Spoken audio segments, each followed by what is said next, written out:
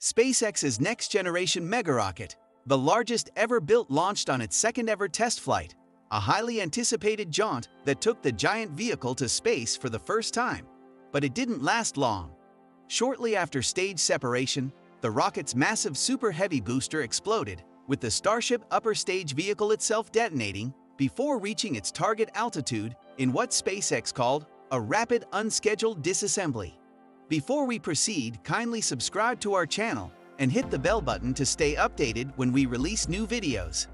What we do believe right now is that the automated flight termination system on the second stage appears to have triggered very late in the burn, as we were headed downrange out over the Gulf of Mexico, said John Insprucker, SpaceX's principal integration engineer, during a live webcast.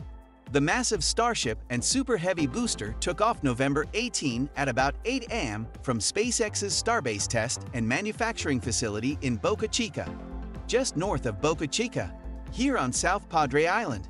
Spectators gathered by the hundreds this morning to watch the launch.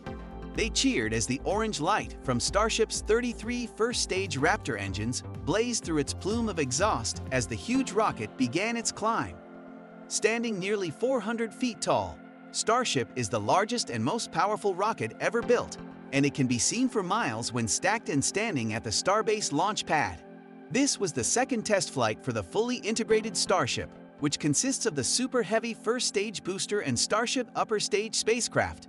The first liftoff, which occurred on April 20 of this year, did not go as well as this one did. April's Starship launch ended with a self-destruct command about 4 minutes into flight, turning the tumbling rocket into a smoldering fireball. One reason for April's unscheduled disassembly was the failure of Starship's 2 stages to separate. To prevent a recurrence of this problem on the second flight, SpaceX decided to go with a new strategy, hot staging, in which the upper stage's engines begin firing before Starship and Super Heavy have fully separated. This concept isn't new. It has been used on vehicles like the Titan II from NASA's Gemini program in the 1960s and Russia's venerable Soyuz rocket, which is still in operation. Starship's stage separation occurred on time, about 2 minutes and 41 seconds after liftoff, and appeared to go smoothly, but the Super Heavy booster exploded shortly afterward. We're going to take that data and improve the hot staging sequence and probably improve the hardware itself for the next flight, SpaceX Quality Engineering Manager Kate Tice said during the live webcast. SpaceX had hoped to soft land the Super Heavy in the Gulf of Mexico to test re-entry and landing processes. The Starship upper stage continued flying for a short time after stage separation. SpaceX had hoped to establish signal acquisition with the spacecraft at its target altitude of about 150 miles, 250 kilometers. But telemetry from the vehicle was lost about 8 minutes after liftoff, near the end of its own burn after stage separation, with SpaceX mission managers, including CEO and founder Elon Musk, eagerly awaiting updates in a live webcast. The spacecraft was never expected to reach full orbit around Earth, instead flying on a suborbital trajectory to splash down in the Pacific Ocean off the coast of Hawaii. It's worth nothing that Starship's second test mission did fly longer and higher than its first test flight on April 20, which failed at stage separation and exploded. So SpaceX still considered the second try a success. The last telemetry signal from launch pegged Starship's altitude at 148 kilometers, or 91 miles, well above the 62-mile boundary of space. Honestly, it's such an incredibly successful day, even though we did have a rapid, unscheduled disassembly of both the Super Heavy booster and the ship, Tice said. That's great. We got so much data, and that will all help us to improve for our next flight. SpaceX and the crowds of spectators here at South Padre Island weren't the only ones cheering on Starship.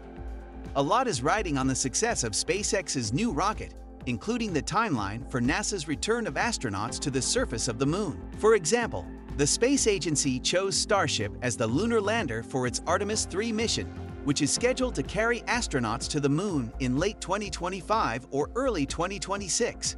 And SpaceX plans for the huge rocket extend well beyond the Moon. When Musk first introduced the Starship concept, he called it the Mars Colonial Transporter. When fleshing out details of the system at the International Astronautical Congress in September 2016, he announced a new name, the Interplanetary Transport System. As these former monikers show, the new spacecraft is designed to help make humanity an interplanetary species, a long-held dream of Musk's. Though the timeline seems to continually shift from year to year, the billionaire entrepreneur envisions Starship as the vehicle that will allow humanity to establish a sustainable, permanent presence off Earth. The breakthrough that could make that happen is Starship's reusability. The new system stands as the evolutionary next step beyond SpaceX's Falcon 9 rocket, which now regularly launches with previously flown boosters. However, only the Falcon 9's first stage and payload fairings are reusable, and reuse usually takes a few weeks at a minimum. The Falcon 9's second stage is not reusable and is disposed of after each flight. Starship, on the other hand, is designed to be fully and rapidly reusable. The rocket's launch tower features two massive chopstick arms designed to catch Super Heavy as it returns to the launch pad for landing, and also to stack a landed Starship back onto Super Heavy for reflight.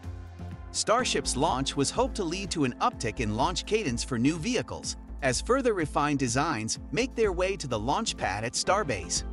Currently, Starship's test iterations don't include any of the cabin or life support components needed to carry a payload or sustain a crew. But SpaceX is betting big on the rocket's success. However, SpaceX will now have to investigate the causes of Starship disassembly and take measures to prevent the same thing from happening again in the future. Infrastructure to support Starship launches from NASA's Kennedy Space Center, KSC, in Florida have been underway for the past couple years, and SpaceX plans to utilize their facilities at KSC once Starship is flying regularly. A Starship launch tower has been built at Launch Complex 39A at KSC, and a crew access arm added to the tower at LC-41 to support Falcon 9 crew launches from multiple pads once Starship launches move to the Cape. Moving forward, SpaceX may aim to fly Starship test missions as often as once a month, which, if maintained, would go a long way towards certifying the vehicle for crewed launches in time for Artemis 3. SpaceX's Falcon 9 rocket has launched more than once a week, on average, the past few years, and reaching a higher cadence for the company's new launch vehicle has always been the goal. As Starship has evolved through its development stages, Musk has touted the vehicle's capabilities for rapid reusability and hopes to see the same vehicles launching, landing, and relaunching multiple times a day, eventually amounting to possibly hundreds of Starship launches every week. If you enjoyed this video, don't forget to like and subscribe for more content like this.